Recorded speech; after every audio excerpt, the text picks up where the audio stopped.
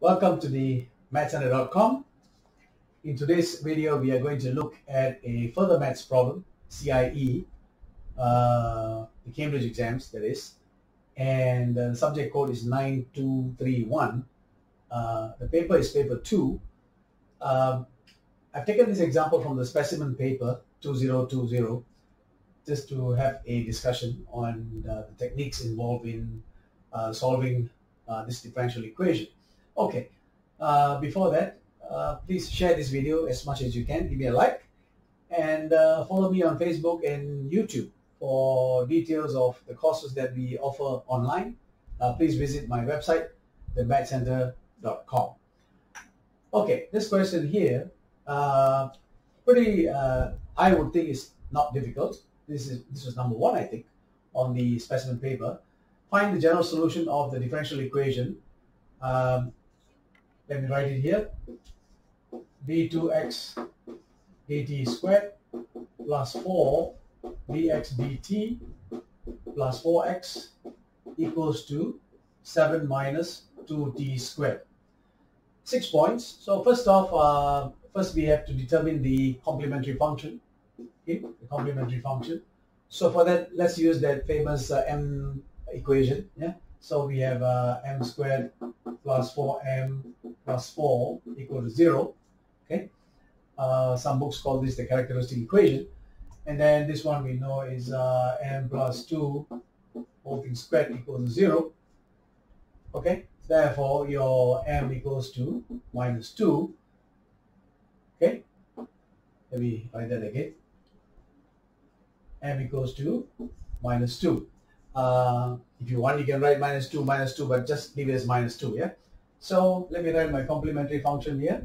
My complementary function, because this is a repeated root, I repeat, this is a repeated root, so it will be at plus b e to the power minus 2t. Okay, that's the thing that we learn in our classes, from the textbook and so on. Okay, so I repeat, we are dealing with a repeated root. Therefore, this is my complementary function, at plus b in their constants, e to the power minus 2t. Once we're done with that, we need to work out our particular integral. Okay, particular integral. So let me write it here. For the particular integral, we are looking at the right hand side of the equation. So we see that the right hand side, it is a quadratic.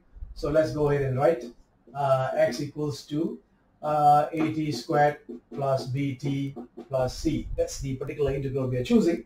Okay, if you like, you can write pi if you like here. It doesn't matter. Yeah, we're choosing a quadratic because of the fact that the right hand side is a quadratic function. So from here we know dx dt, okay, 2at plus b and d2x dt squared will be what? 2a. Quickly check. At squared plus bt plus c, dx dt is 2at plus b, and d2x dt squared will be just 2a. Okay, great. So now let's go ahead and plug in. I have 2a, okay, plus 4 dx dt, 2at plus b, okay, plus 4x at squared plus bt plus c, and that will be identical to 7 minus 2t squared. Okay. So let me just check. 2a plus 4 dx dt. Great. And then I have 4x. Cool. So let's solve for a, b, and c. Let's deal with maybe let's look at the term in t squared. Yeah. So t squared, I have got, let me see, I've got 4a here on the left hand side, and that will be equals to minus 2. Therefore, my a will be equals to minus half. Okay. This is, I'm looking at the coefficient of t squared.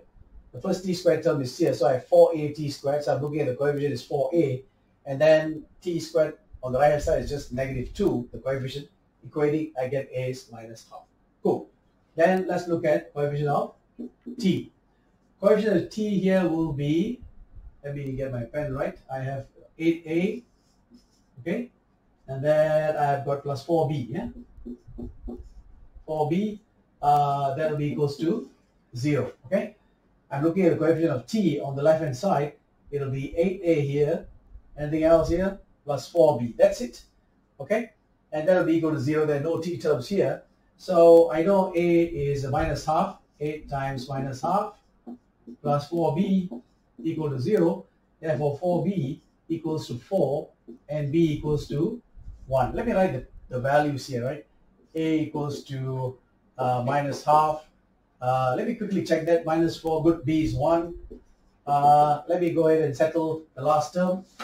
Okay, I need to look at the constant term. The constant term, okay, on the left hand side, what do I have? I have 2a plus 4b plus 4c.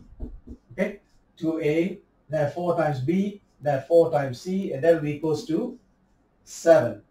2a, 2 times minus a half, 4b, 4 times 1, plus 4c equals to 7. Let's see.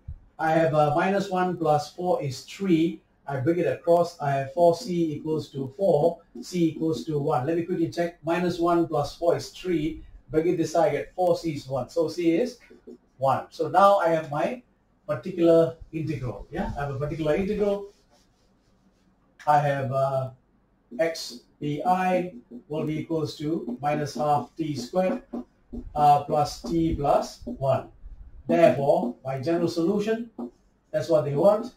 My general solution will be my particular complementary function plus my particular integral. So I'll have at plus b e to the power of minus 2t minus half t squared plus t plus 1. Good, and we are done. So thank you very much for watching. Please share this video as much as you can. Your exam is coming out on Monday. Give me a like and follow me on Facebook and YouTube. And thank you very much for watching.